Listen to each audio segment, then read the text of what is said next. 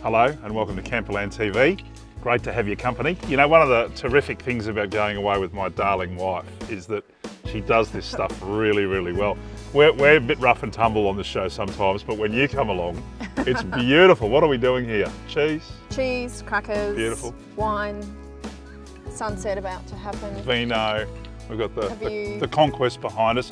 And you love this scenic rim, don't you? I do. It is one of my absolute favourite places in the world. It's a feast for the eyes, it's a feast for the senses as well, because apart from it, you know, being a good looking place, it's a great eating place. And the locals here are so proud of their wine and of their food, so much so that they celebrate it every year. It's called Eat Local Month. Eat Local Month. And that's what we're out having a look at, and you're going to join us on this trip, so here's cheers. Cheers. Mount Barney Lodge is tucked away in the foothills of one of our state's highest and most revered peaks. And it's easy to see from here how the Scenic Rim got its name.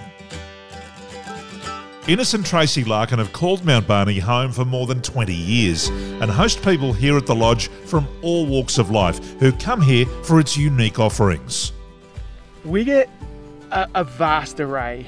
We get families who just want their kids to have nature and space, and they want to go down the creek and just play. And that's so beautiful. You hear that sound, kids playing in the creek, and then they see the little firelight, watching the campfires of a night. Young people who are busting to get out and explore these mountains and hills. And then we get a group of people who want to be guided by us to those special places and learn the history of the geology, the history of the area, the plants and animals that are only in this area.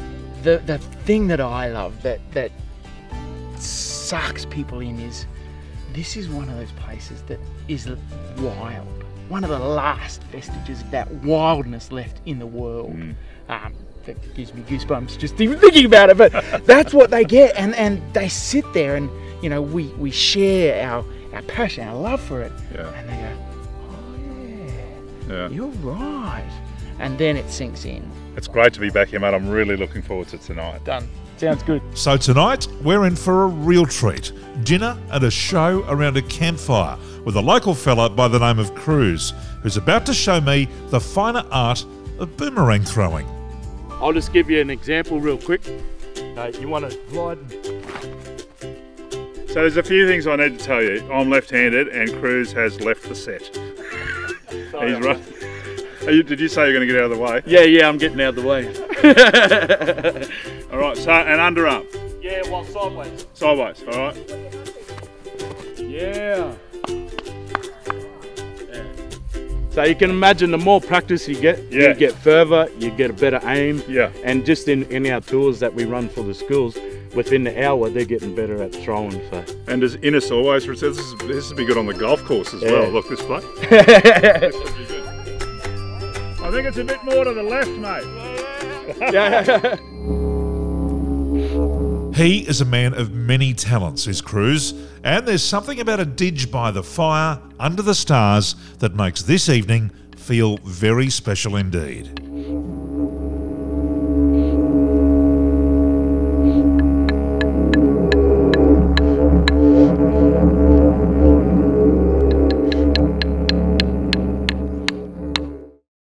Early morning and an early departure from Mount Barney sees us on the road to our next Scenic Rim destination, via a coffee stop in Boona and onto Calbar, where we'll overnight in the local showgrounds. Most country towns these days are offering this up as an inexpensive and convenient way to spend some time in these little out-of-the-way hamlets. Calbar has got some great little shops, a country pub and one of the nicest little post offices in the land. This definitely requires some further investigation. What makes Calbar such a great little country town in the Scenic Rim? Oh, look, you know, it's just the people. The people make Calbar, you know, and we're going along and, you know, bounds and streets, and got some great new little businesses opening up. And I've been here 15 years, and the change has been amazing to watch and amazing to see. We're getting around these tiny towns in the perfect vehicle for such an adventure. The Jayco RM20 is the most popular motorhome in the Jayco range.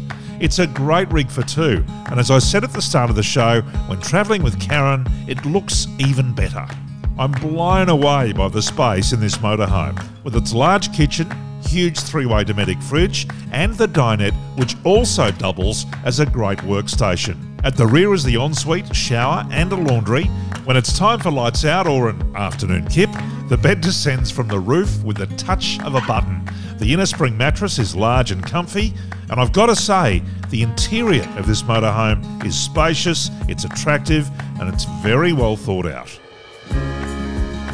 As the afternoon rolls on and the magpies gather, the sun starts to cast its shadows at that most important time of the day in a caravanner's life. Sundowners, cue the cocktails. Cocktail hour in Calbar. Fantastic. I have whipped us up some Bloody Mary. Well, it looks healthy, doesn't it? That's right. It looks like there's some fruit and vegetable in there. That's right. I thought if we're in the Scenic Rim, why not enjoy some fruit and veg? And something perhaps made from potatoes as well. Is there a bit of vodka in the bottom of that? A little bit. Wow, fantastic. Give it a stir. Dinner tonight is at the Calbar pub, a stone's throw from the showgrounds, and bonus, it's palmy night. 2 for $25. What an absolute bargain. The Scenic Rim is the food bowl of southeast Queensland. Corn, carrots, beef, cheese, wine, artisan breads, you name it, I reckon it would grow here. So it makes sense that a region like this would celebrate its success with a foodie festival. Not only is it a beauty, it's one that you can bring your van to.